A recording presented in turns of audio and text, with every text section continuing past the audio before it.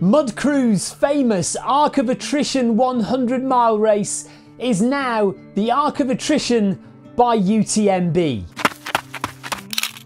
I first ran the Arc of Attrition 100 back in 2017. I made a video about it, you might have seen it, but if you haven't, you can click that link right there and go and watch it.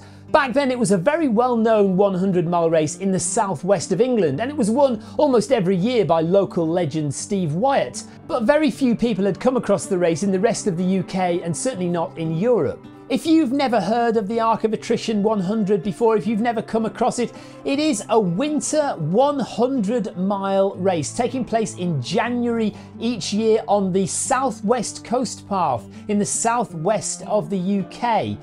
It's called the Arc of Attrition because it runs around the Arc of Cornwall, and usually the attrition rate is very high depending on the weather. It has been as high as 50%, and I think one year it was even higher than that. It is a tough race. The elevation is around about 4,000 to 5,000 meters. It doesn't go very high in terms of altitude because it's by the coast, but it is a tough race through muddy conditions, boggy conditions. Because it's held in winter, there's 13 hours of darkness. It is already a stellar event in the UK, revered and admired by many. There's always a waiting list to get in because it is unquestionably the toughest winter 100 in the country. In 2018, race organisers Mudcrew managed to secure sponsorship for the race from Raid Light, and the Arc of Attrition was suddenly on the map. Increased interest in the race meant a change of venue in 2019 from the cramped Blue Bar Cafe on the beach at Porthtown up to the Eco Park on the hill overlooking the town. Suddenly the Arc was being discussed in the same sentence and the same breath as legendary British races like the Centurion South Downs Way or the ever popular Lakeland 100.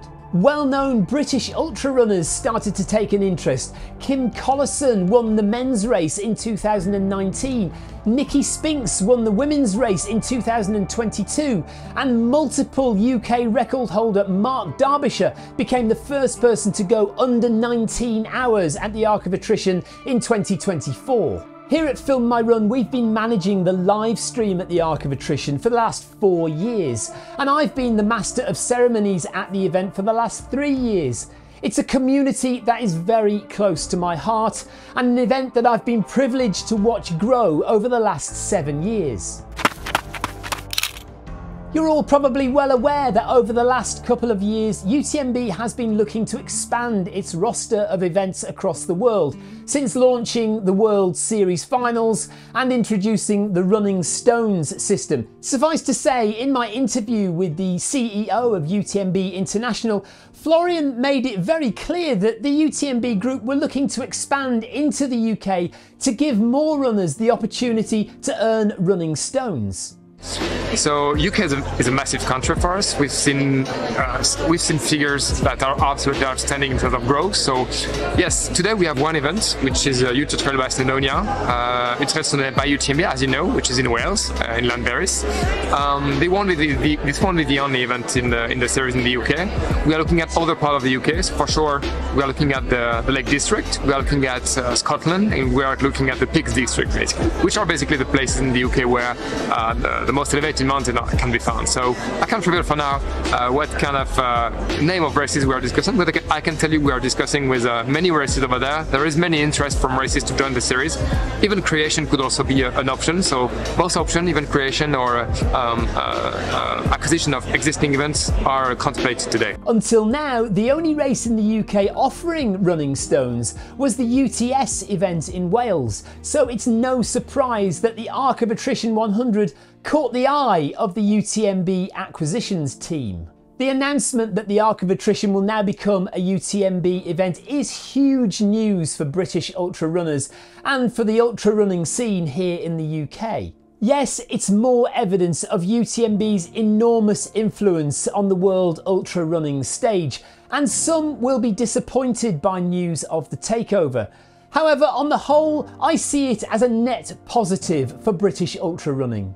With the South Downs Way 100 recently becoming a founder member of the new World Trail Majors series, and Arc of Attrition becoming a UTMB event, we are increasingly likely to see major international ultra running stars coming to run here in the UK. And when has that ever happened before? Sure, Kilian Jornet and Emily Forsberg once raced the now defunct Glencoe Skyline in Scotland some years ago. And of course we do have our own Tom Evans who turns up at races in the UK fairly regularly. But in general, the major elite ultra runners don't come here. With this announcement, there's more chance than ever of that happening, which should increase interest and thereby participation in the sport.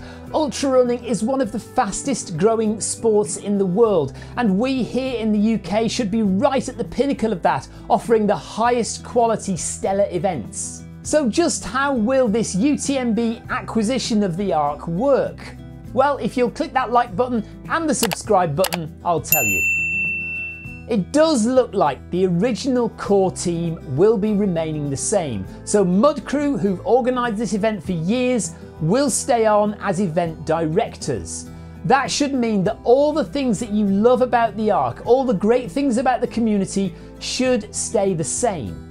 Now, UTMB does have a tried and tested formula for its events, offering usually a 100 miler, which is usually called a 160, the 100k, a 50k and a 20k option.